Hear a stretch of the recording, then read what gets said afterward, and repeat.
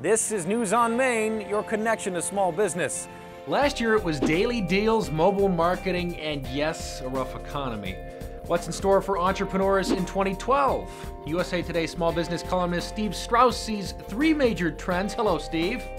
Hey, Chris, how are you? Very well. Okay, so you say businesses will really move to the cloud this year, right? Well, look, how long have we all been saying that businesses are going to be moving to the cloud? I've been saying it for 2, 3, 4 years, but actually I see a definite increase in whether you call it cloud computing or SaaS or software as a service.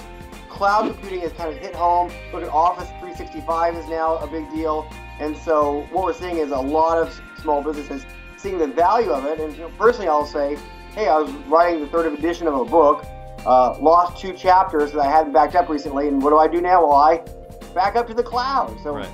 Cloud computing. So you say social media grows up. What do you mean by that? When social media first hit, for a lot of businesses, it became a numbers game. How many Twitter followers can you get? How many people are going to like your Facebook page? And those are important things. But now that we've gotten into it a couple years in, what people are seeing is that it's about the quality of your social media experience, not the quantity.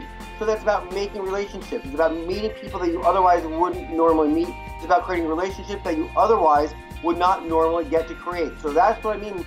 Social media is growing up. People are figuring out how to use it. And it's more than just numbers. It's about quality. Well, here's something that entrepreneurs want to hear. You think small business will bounce back this year? Oh, absolutely. Now, look, it has clearly been a tough economy the last couple of years. We're all kind of programmed to say it's been the worst economy in 50 years. We all know it. But the good news is that there's lots of great economic news going on right now. Things are growing. People are spending more.